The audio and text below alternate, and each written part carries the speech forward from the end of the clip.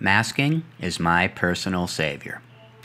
Without masking, I couldn't do most of the Photoshop work I do. Now, I showed you selections in the last movie, and that certainly is an aspect of masking, but masking is much more than that.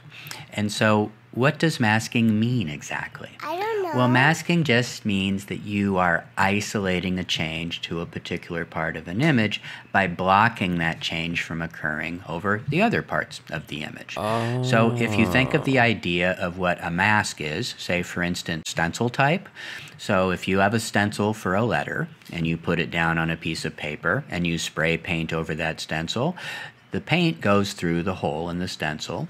You lift the stencil up, you see the letter. Where the stencil was covering the paper, you don't see any paint. And so that's what masking is. It just blocks the effect from affecting the canvas in that particular spot.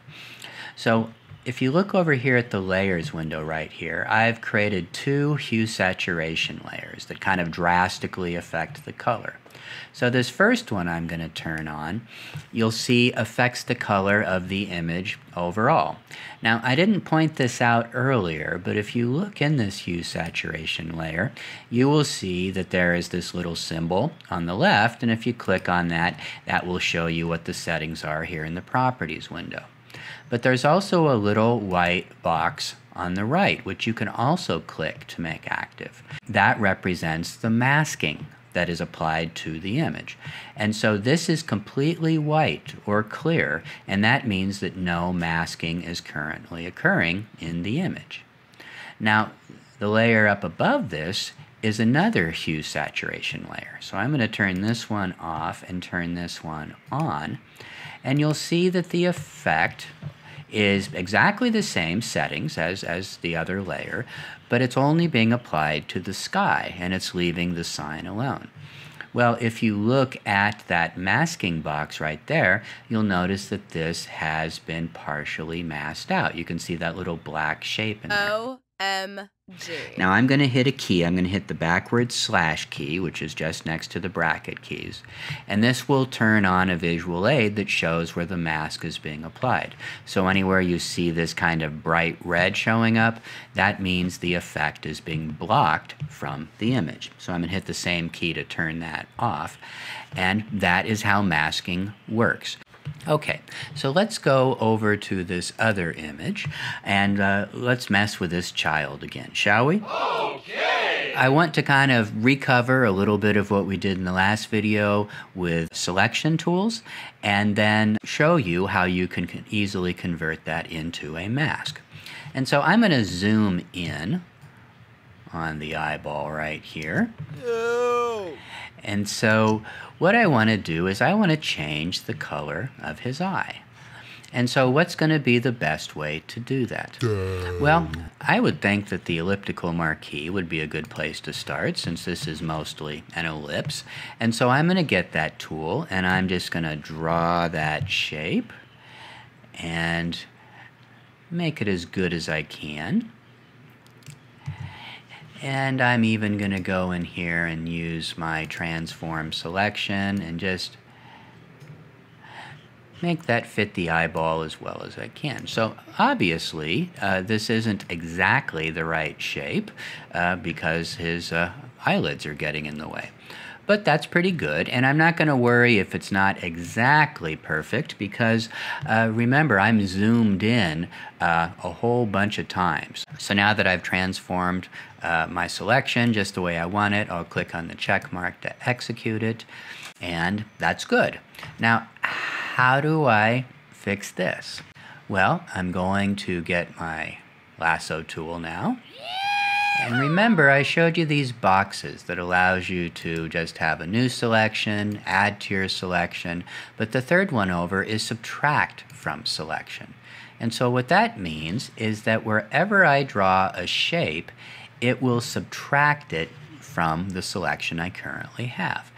That's what I'm going to do. I'm just going to draw this shape along the bottom of the eyelid. And then I'm going to go back around and connect it. And you'll see when I do so that it subtracts from that selection. So I'm going to do the same thing now with the bottom of the eyelid. come back around to connect to it, and that subtracts from that selection. So I'm going to reduce my view here to fit in window. Alright, so I want to change the color of the eyeball. Well, you know how to do this already. We're going to do it non-destructively, and we're going to use an adjustment layer. So I'm going to go to the layer window, click on the little yin-yang symbol, and I'm going to choose hue saturation to change the color. And I am going to click on colorize, because anytime you have something that's fairly neutral color, which the eyeballs are here, they're pretty gray, they won't change very much. But if I click colorize, that will force the issue. And you'll see right away that it will change the color of the eye. Now, you also may notice that the selection is gone. Why did Photoshop just throw out the selection we spent all that time making? What? Well, Photoshop said, oh, he's making an adjustment layer, and he has a selection, so I guess he wants to apply it to just that part of the image. So I'm going to help this guy out and go ahead and just make a mask for him. Groovy. So if you look up here, this would normally be a completely white rectangle, but you'll notice it's almost completely black now. There's just this one little spot of white. And so what that is Photoshop made a mask for me, taking my selection and saying, oh, well, the part inside of the selection he wants to change, everything outside of it he doesn't. So I'll block that effect out and make it all black. And so that's really handy. So now I have a mask that I can use. And now I can go and change this color to anything I want. Change the saturation, the lightness, the darkness, all that. So that's how masking works. Now, that works for adjustment layers, but will it work if you do it directly on an image? You know, for instance, let me go back to the Joshua Tree sign. What if I wanted to get rid of the sky? How could I do that? I don't want to know. Well, there's different ways I could do it. I could create a selection and then apply a mask to the image, or another way I could do it is just by painting. And so I'm going to throw out these two adjustment layers. And so I am back to just my image. So how do I apply a mask to just the image?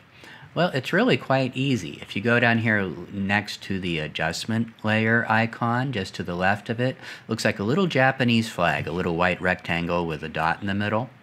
If I click on that with my image layer active, it will add a mask to that layer. So you can see it just gives me a white rectangle. Now this is the cool part. I can go in and just paint my mask. No way. And so if I get the brush tool, and I need to make sure that that mask rectangle is currently active. It has those little white corner things around it. And then the other thing that's important is I need to pay attention to what my foreground and background colors are. And anytime you have a mask selected, it will only work in black and white and grays. And so I want to make sure that my foreground color is black and my background color is white. If they're not, then I can click on these little tiny squares up here to reset the defaults, and then click on the transpose to bring the black square to the front. And now you'll notice that when I paint over the sky here, that all of a sudden I'm seeing checkerboards coming through. And if you remember what the checkerboard represents is transparency. So anytime you see transparency, it means there's nothing there. If you look at the mask, you'll see that there is a black line now in the mask, and that is what is effectively blocking that sky from showing.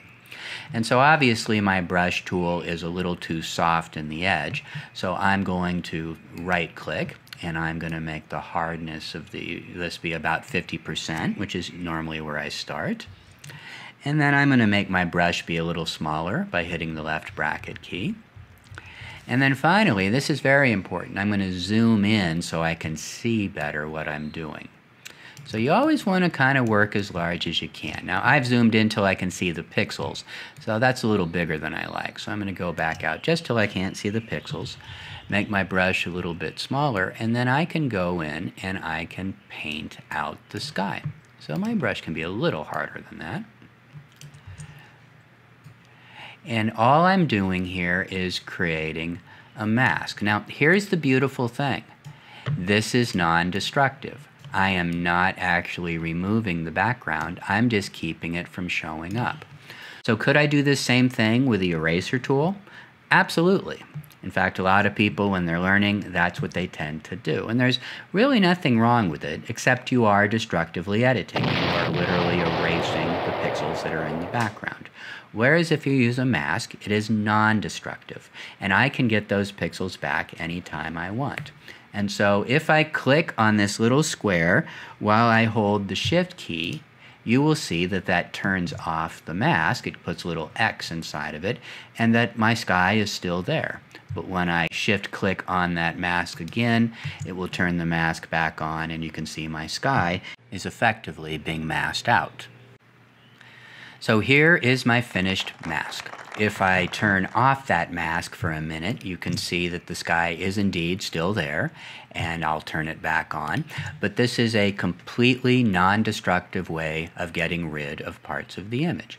This also gives me the ability to change the background. I just made a layer with flat color behind it, but this could easily be another image that is behind this image. So you can start to get a sense for how powerful masking can be, and definitely something you're going to want to learn how to do. Totally, for sure.